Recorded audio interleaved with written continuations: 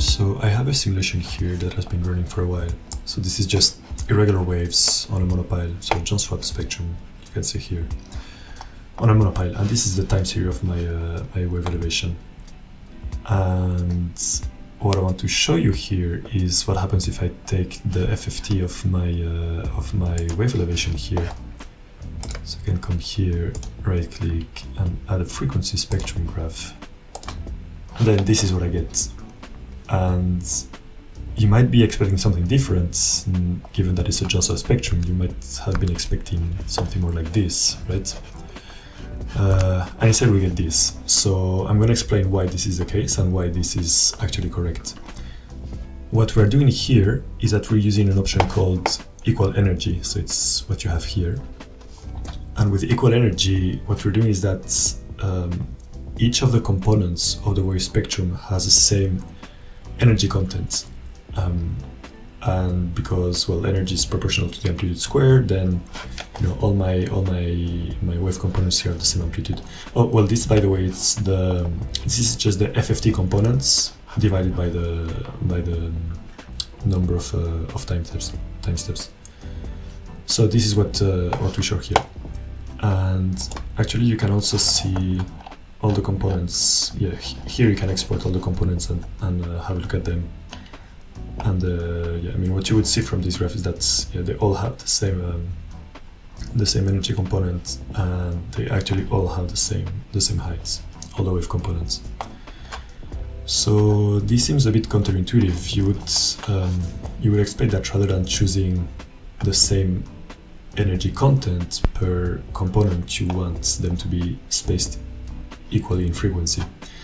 The reason we do that is, well, there's two reasons. The first one is that if you had the same frequency difference between every component, if you had the same delta F, then you would have a repetition time that would be much smaller than what we currently have. So, you know, you can think of it this way. Because we're having a finite number of components in our wave spectrum, then after a certain time, the wave elevation is going to repeat itself. And if I choose this option, the equal energy option, this repetition time is, well, it's virtually infinite. For the purposes of wind turbine simulations, you don't have to worry about it.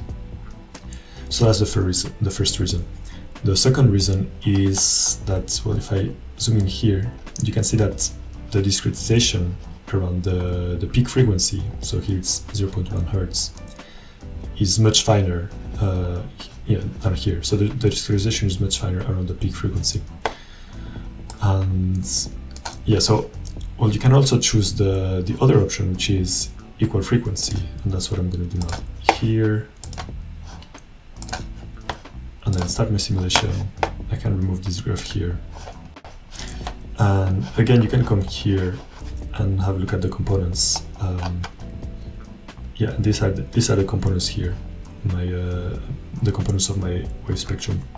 And now you can see that here the delta omega, so the frequency difference between two components, is constant across the spectrum. But that the height of each of the components, so which we're going to see as an amplitude here, is different.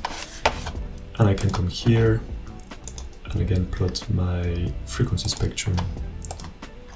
And yeah, and so now you get something that looks more like, you know, what we were having a look at before, so this spectrum here. So I guess the question that remains is, why do we have the equal frequency option if we've said that the equal energy option is better?